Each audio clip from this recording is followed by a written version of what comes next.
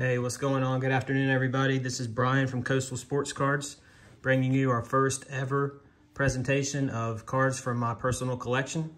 I've had a couple of requests from some different people to highlight some of the cards that I've got in my collection, and just wanted to start off with a card today. Thought it would be fun to take a look at this 1952 Topps Mickey Mantle and tell you guys a little bit about the history of this card and for myself, and then just overall with the card itself.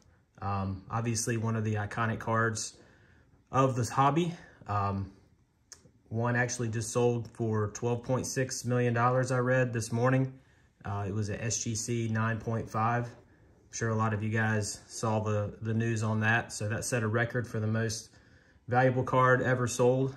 And obviously what I have here doesn't carry that type of a value, but it is still an iconic card.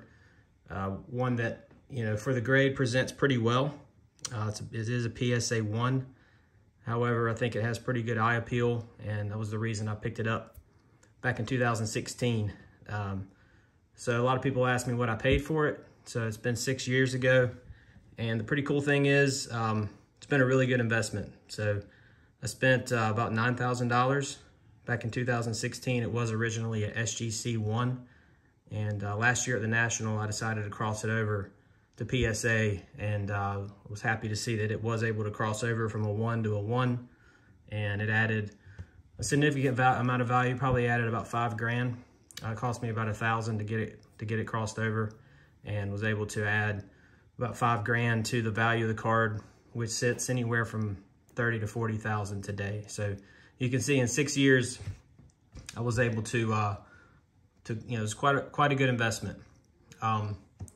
Let's take a quick break. I just want to give you guys our information for those that are on and don't know about Coastal Sports Cards.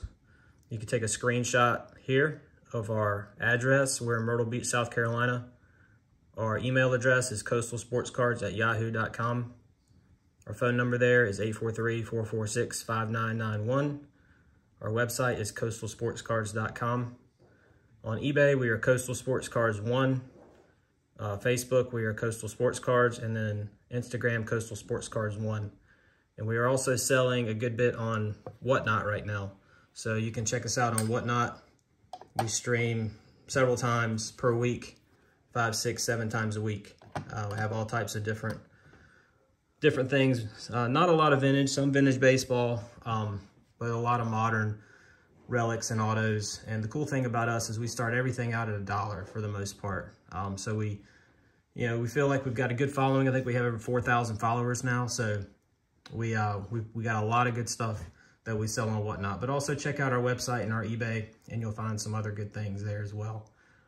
So back to the card. You know, looking at the condition, you can see there's really not any major creases or anything of that nature. There is some surface wear where you can see a little bit of white scuffing, but nothing too bad. It does have some corner wear, which to me, that doesn't really bother me very much.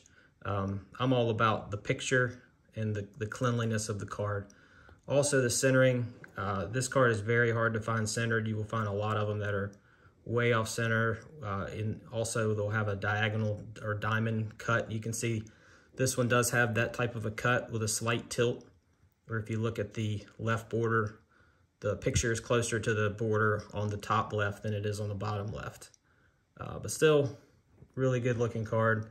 So the reason for the technical grade was the paper loss on the back. It's probably taped to a wall at one point. Unfortunately, you can't see the number of the card because of that, but it's missing a couple of letters and some statistics.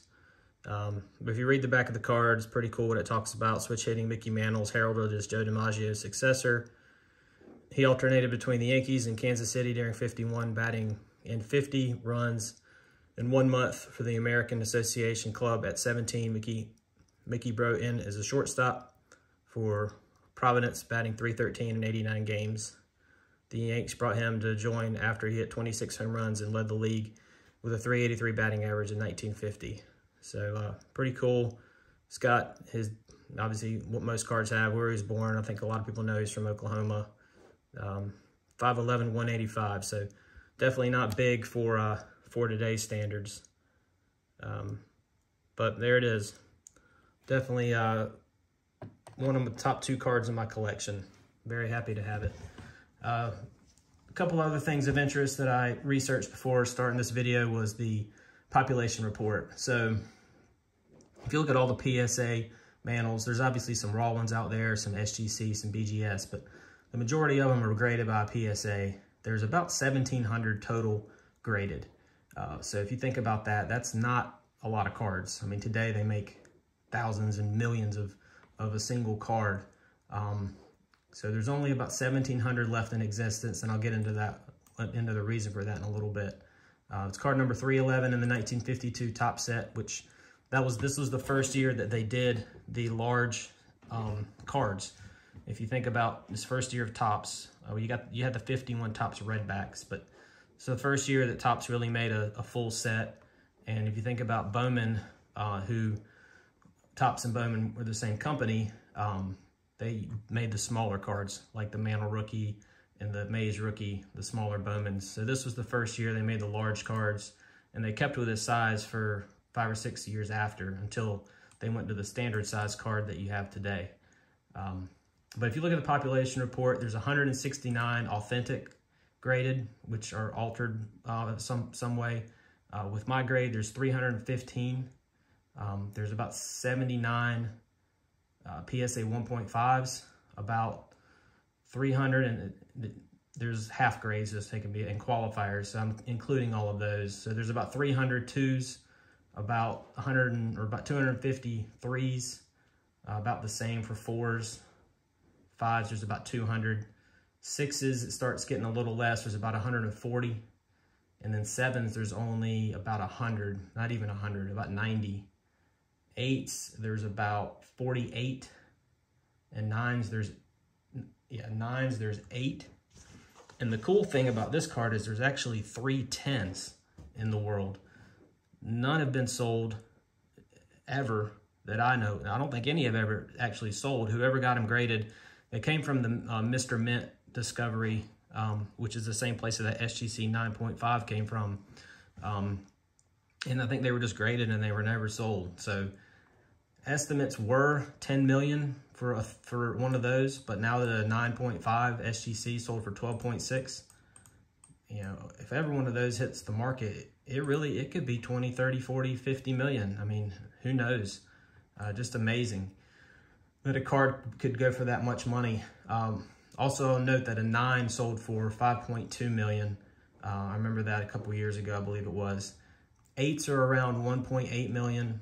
And then 7s, you drop down to about 300,000. 6s are about 125,000. 5s are about 100,000.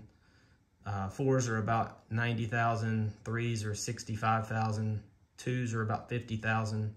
And then, like I said, the 1s are anywhere from 30 to 40, with the average being right about 34,000. So pretty cool stuff there. You know, just a few more things to go over here. Just want to read, this is from justcollect.com. One of the card collecting's greatest classics, Mantle's Topps rookie card, is the key to the 1952 Topps set, and without question the most popular and valuable post-war baseball card in existence. But it wasn't just Mickey's otherworldly talents that lifted the status of this card to its lofty heights within the hobby. That would be entirely too cut and dry for us as collectors, because as you know, we all love a good story and a little mystique. Some greater substance that goes beyond the stats on the back of his card, and the boy, the tale of the Mantles, and the high number colleagues has all of that and more. Just as the practice today, the 1952 Topps set was released to the public in the spring of that year in 2 series, a low number, which was numbers 1 through 310, and a high number, numbers 3 through 11. The initial offering, which coincided with the start of the baseball season, sold out at a furious pace. Youngsters, excited by the fresh start for their local teams, just couldn't get enough of these colorful, well-crafted cards. The buying frenzy continued through July, and with every pack that sold, Berger and Gelman's excitement, those are the creators, and expectations rose in anticipation of the release of the second series. Unfortunately, though, their youthful inexperience became apparent when they misread its release. So this, or mistimed the release, excuse me. So this is where it gets really interesting and really creates the value for this card. By the start of the 1953 season, concern turned into panic as nothing was more irrelevant to children than collecting at the time of last year's card, than last year's cards. Like all kids, they wanted what was new and different, which sent Berger and Gilman scrambling to come up with creative ways to move their inventory. So I think what was going on is, you know, the season had already started for the next year. Football was going on, so you know there really wasn't a lot of I guess football had already completed for the NFL, but the kids just had other things on their mind. It was just kind of a distant memory to them. So despite their efforts with partnering with carnivals, toy companies, and promotional campaigns, hundreds of cases still sat unopened in their warehouse. 1953 turned into 54 and into 55. With each passing year, and the 1952 issue fell further from the minds of everyone, including the pioneering pair. So this is when it gets crazy. So by 1960, it's been 8 years of frustration. They finally had to do something with these cards. So they were faced with a warehouse still filled with cases and cases of the 52 Top Second Series. They decided it was time to cut their losses and make room for a new business. A call was made for a garbage barge to come into, and they basically took these 300 to 500 untouched cases, according to Berger's statement. So he talked in a copy of Tough Stuff magazine, which is an old magazine they had 20 years ago, 2001 copy where they celebrated the 50th anniversary of Topps. He talked about how they took 300 to 500 cases of high number cards, and within an hour they were all loaded and the ship made its way towards the open waters, where they would later rest thousands of Mantles, Jackie Robinsons, and Eddie Matthews, those are the 3 big cards in the high number set. I think there's some of like Hoyt Wilhelm's rookies in there, I think Campanella, but they basically threw all those cases away, and they're in the bottom of the Atlantic Ocean. So just a crazy story. You know, back then they had no idea what these cards were going to be worth. They were just worried about creating space for, I mean, yeah, they would have liked to have sold them, but they were more concerned with creating space in their shop or their warehouse to figure out what else they were going to do to make money. So pretty amazing. And that's this is one of the few that remain. So like I say, there's 1,700 PSA graded copies. You know, I would guess there's probably 2,500 to 3,000 in the world if you were to add them all up. Super rare and very proud to have one. And I appreciate you guys joining today. And I'll try to do this some more with some other things from my personal collection. Again, Coastal Sports Cards, 411 Broadway Street, Myrtle Beach. You can email us, call us, check out our website, our eBay, Facebook, and Instagram.